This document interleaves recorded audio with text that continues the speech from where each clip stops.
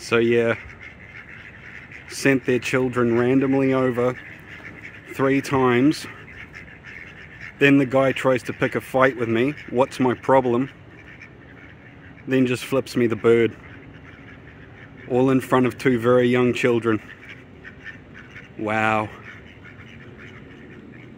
What a great example to your children, man. Great example.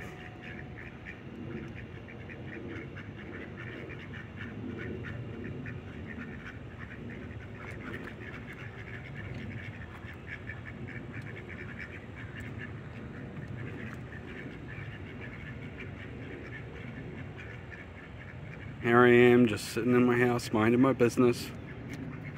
Literally 3 times this guy gets told not to let his kids run all over my property.